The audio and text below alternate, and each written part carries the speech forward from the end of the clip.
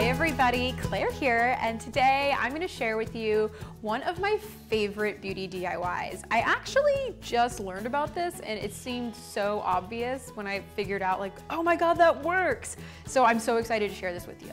So coconut oil, I mean coconuts in general, are kind of like the it girl of the health food, health everything scene. It's sort of seen as like a panacea. Like coconuts are amazing. They have, you know, monotriglycerides, they have all this like amazing stuff. And it's really good for you, really great on your skin, super soothing, and it smells good. So I don't know, I love coconut. I love coconut oil. Here's the other cool thing. Coconut oil is in a hard stage at room temperature. It actually will stay solid up to a pretty high temperature, which is really unique for oil. Most oils are in a liquid state, so coconut oil is kind of weird for that. But here's the cool thing, because of that, we can whip it up into a really luxurious body butter. And so that's what we're gonna do today.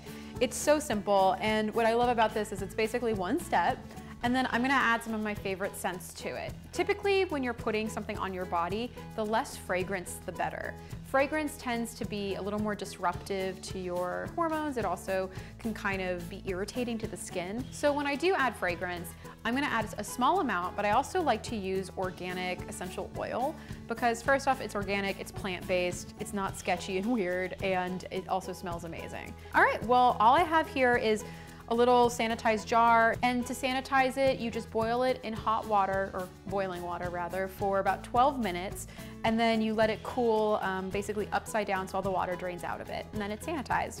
I then have about 2/3 to 3/4 of a cup of hardened coconut oil, and then you just add whatever oils you like for fragrance. So I have neroli, which is orange blossom, lavender, and vanilla. So this is gonna be really, really wonderful.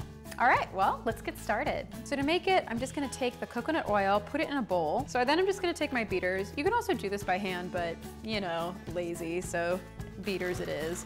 And I'm just gonna whip it up. So now that this is whipped up, I'm gonna start adding my essential oils. So I'm just gonna add a little bit at a time. So I'm just gonna add 1, 2, 3, the lavender, and then the neroli. All right, now I'm just gonna mix it all together. It smells so good. I'm gonna open my jar and then basically fill it up.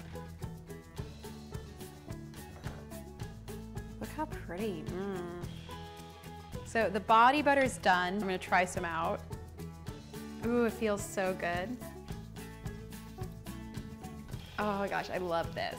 So, I mean, this is amazing because first off, coconut oil is so good for you, especially in the winter months. And then it's such an easy thing to make as a gift for somebody. You know, you don't really have to spend a ton of money, and you can actually get something organic and really good for you and that your friends will love. And it smells so good. I love the scent of neroli. It's probably my favorite. Look how moisturized. All right, so closing it up. And so here's the only kind of obvious thing. You do not want this to be anywhere hot. So store it somewhere cool and dry. The nice thing is if it ever does melt and you're like, no, my body butter, all you have to do is pop it in the fridge for like 10 minutes and then whip it up again, and then it'll be good as new. All right, well, I hope you guys enjoyed how to make this beautiful body butter. Please comment below. I love getting your comments, and otherwise I'll talk to you guys later. Bye.